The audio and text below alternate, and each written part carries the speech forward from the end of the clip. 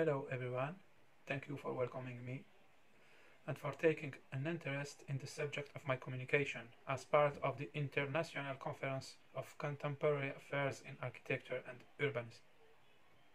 My name is Nabil ROUBAI CHORFI, architect and teacher at the Abdelhamid Ibn Badis University of Mostaganem in Algeria. I'm pleased to present my contribution entitled Reading the Colonial Space Through Non-Normative Resource, an educational experience in the construction of meaning. The subject of my presentation concerns the use of unusual resources in urban analysis. What we are going to show you here is an educational experience that we conducted with architecture students in an urban planning workshop at the architecture department of the University of Mostaganem. Our presentation has two levels.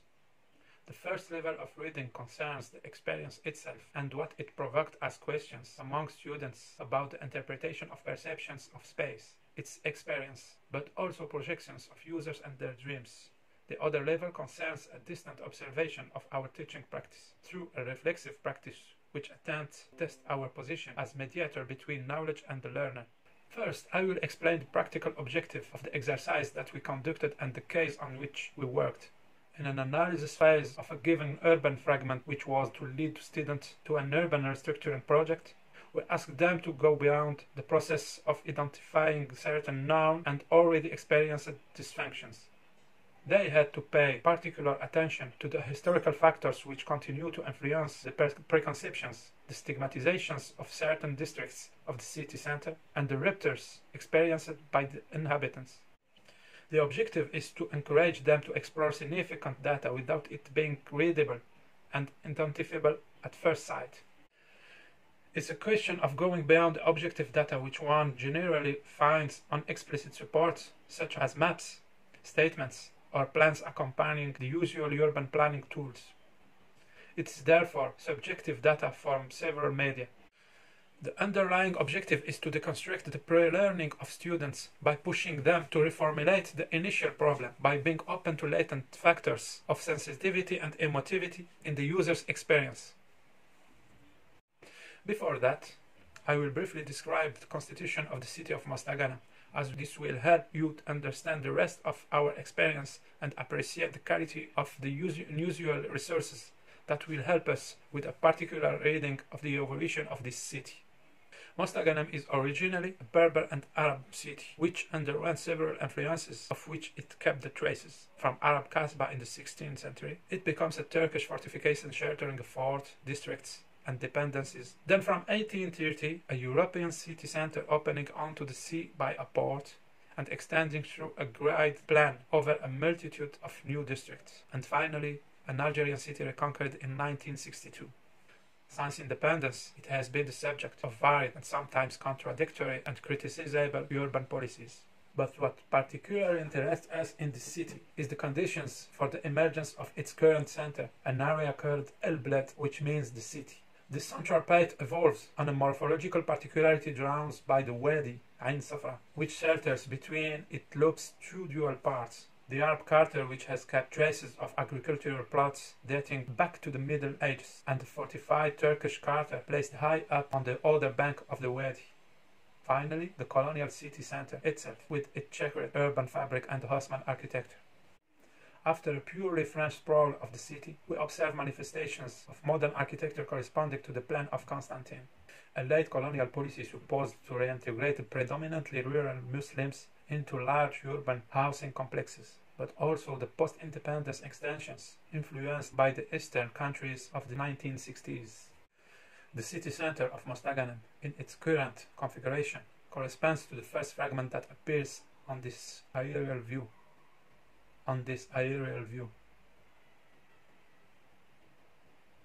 It consists of four entities.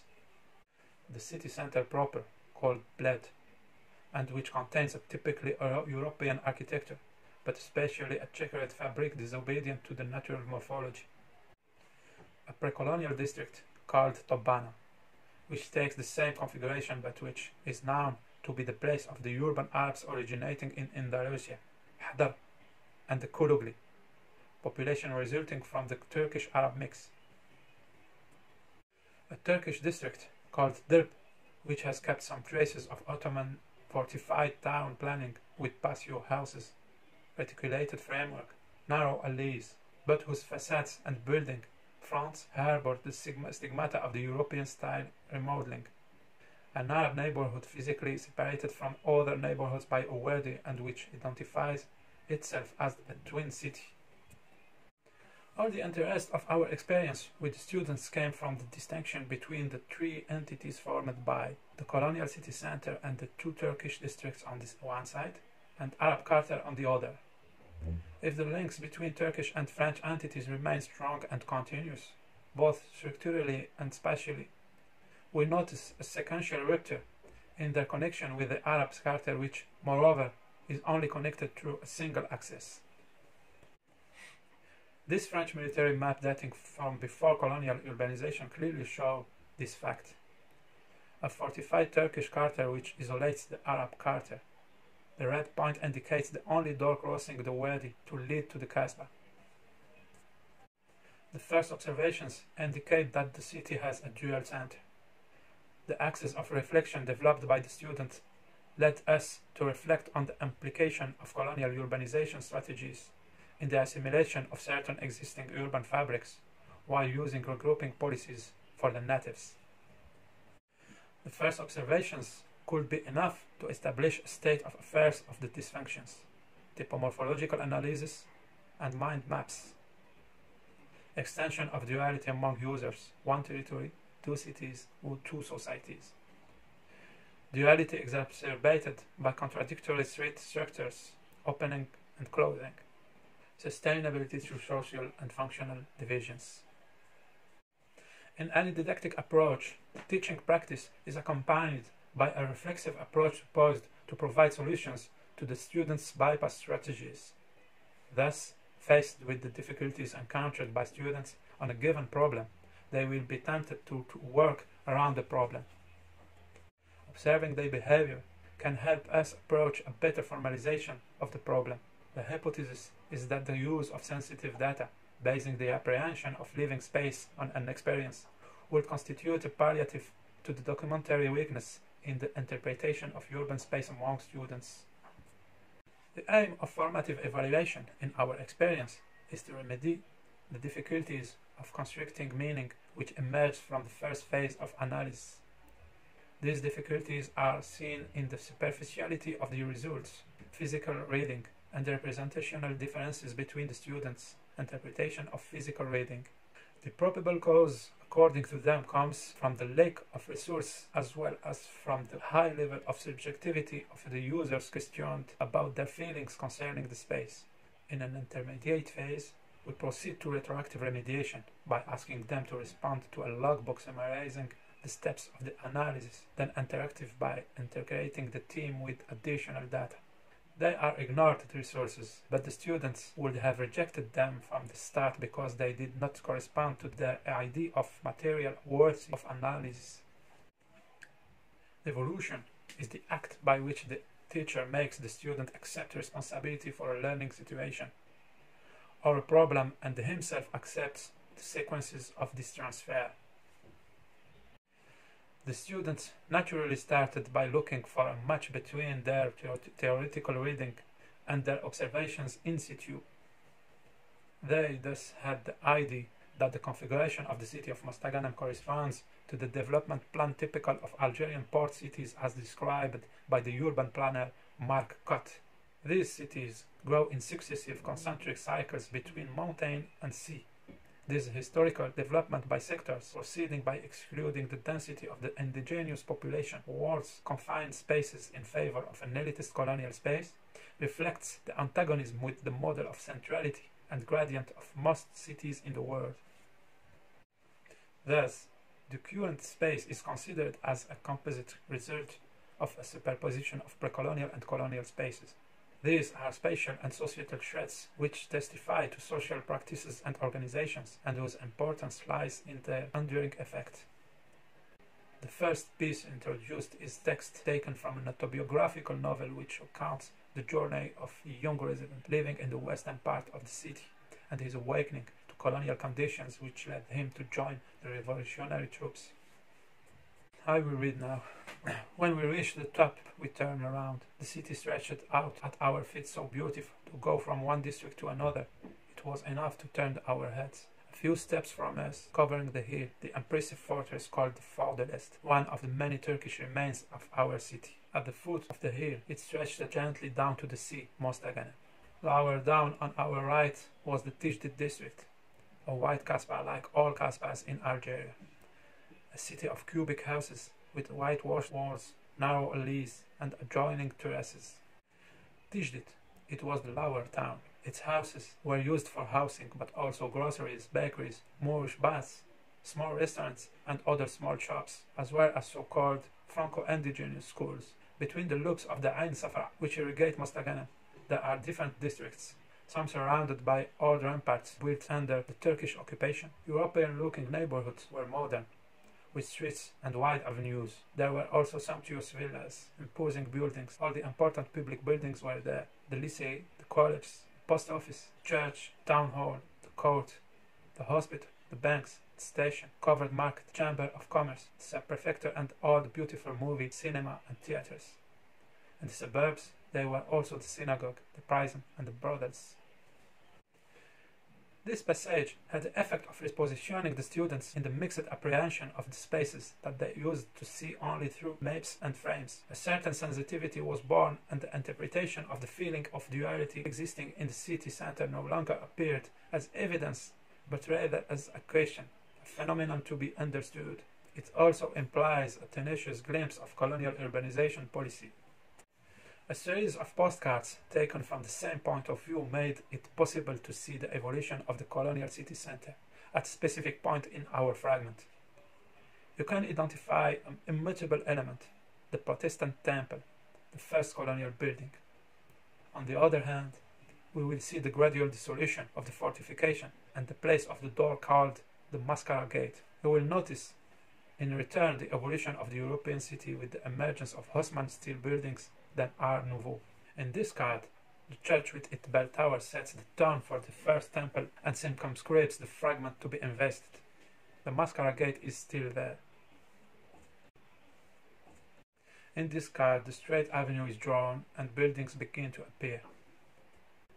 At the beginning of the 20th century, the avenue was completely traced and the trees hold of the Mascara door pressed. Half a century later, the wall has completely disappeared and the fragment resembles all European cities. Thus, on a succession of postcards, the students were able to decipher the process of creation of the colonial city center, which was to constitute a foundation of a calculated and irremediable extension. The creation of a first Protestant place of worship, corresponding to the first waves of settlers coming from the Strasbourg region. Building of a Catholic church in the Turkish parade grounds, then the creation of the first boulevard on Haussmannian basis. Finally, the gradual construction of buildings in the image of a progressive and civilized France. All indigenous traces have thus disappeared. The discovery of duality goes through a series of postcards offering a picturesque atmosphere on the Arab Kasbah, with however a clear propensity to the confinement of the indigenous populations. Just like adapted equipment, indigenous school, indigenous cinema, offering the luxury of the Arab Andalusian architectural style, but also the symbols of duality, the ravine profitable to the morphological and societal rupture, the rare passage allowing the Muslim population to go to work in the European city. A final non-normative resource is that of life stories collected from city users. This allowed the students to probe the reception of the inhabitants with the symbolic dimensions of the space. This, for example, through a legend that continues around a blatant rupture in the colonial urban facades. The natives have always maintained that the axis connecting the mausoleums of two patron saints of the city was impossible to feel, as these two saints could not bear to part during their lifetime. Certain ancestral social practices, like the call of the funeral evenings, are still manifested in a mobilizing procession, which takes its departure from the center of the Arab city, the popular marketplace, and ends in the form of a sometimes massive gathering on the colonial public square. The impact of these resources is noticeable on the change in the perception of spaces that students rediscovered as new spaces. Decoding, in the sense of Edward T. Hall, no longer corresponds to the restitution of the original space because the user participates in its sensitivity, a collective memory, and its expectations. The meaning of the urban is defined beyond physical space by constriction in a context. The receiver is located in space, time, and society. The three components are extremely marked by urban episodes. If the perceived space gives us an impression of duality frozen by time, the lived space remains ambiguous and lets us think no longer of the dual presence of two urban entities, but a single entity and at the same time equivocal, that of otherness. After the emergence of this otherness theory, the students ended up reviewing the basic theoretical model. They thus arrived at a model of circumstance. From a typomorphological point of view, the students identify the tips of fabrics that form the composite fabric of the city, but they regulate this purely quantitative reading of space by an interpretative approach to space perception. Also, we will notice on the diagram that the Arab quarter is represented as a different city, no longer dual and contradictory from the rest of the fabric, but distinct and original. Subsequently, the dysfunction targeted by the objective of this analysis was treated in a vision of preservation of the urban entity, with these specificities and its heritage, cultural and urban potential.